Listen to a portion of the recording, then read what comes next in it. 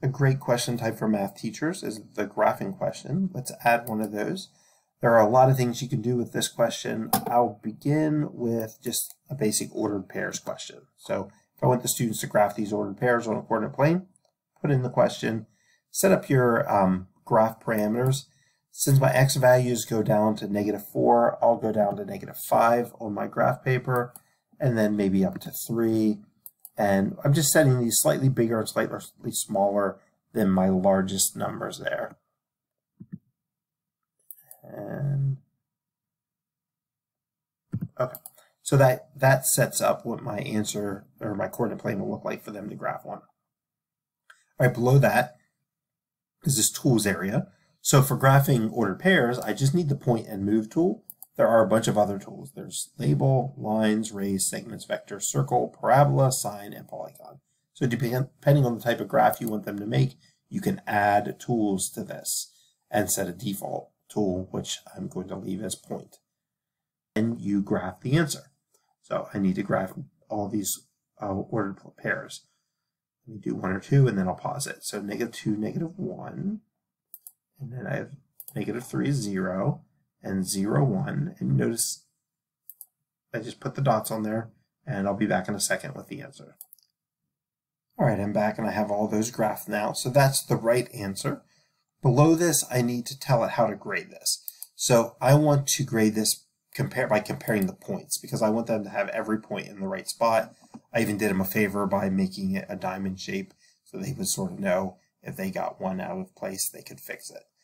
And that's how you set up a basic question. So let's just save this. Now you already did this question in the practice test that you did earlier, the sample test. But again, the idea is they just have to put these dots in the right spot. And if they get them all in the right spot, then it will mark them correct. So you get the idea with that. Let me hop in and show you another question.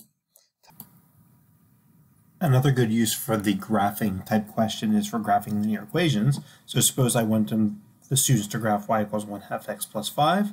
I can give them a coordinate plane, and now this time I added the tool for the line because they're graphing a line. And here you can see what I put for my correct answer. And an important option down here, I choose to put this on compare by slope. That seems to do the best job of grading this for you.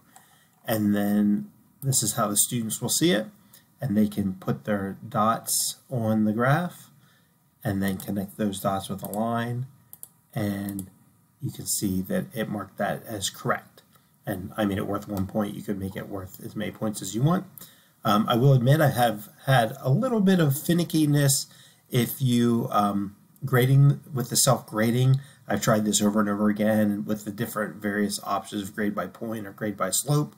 And grade by slope seems to work the best, but it might be one when you have see a student that got it wrong, you might want to give that one a look just to make sure that it graded it properly, because sometimes it's marking it wrong when I think I probably would have marked it right.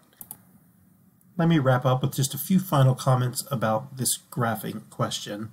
So you'll notice here there's this more option area. Down here there's a lot of options. I'm not going to go through every single one of them.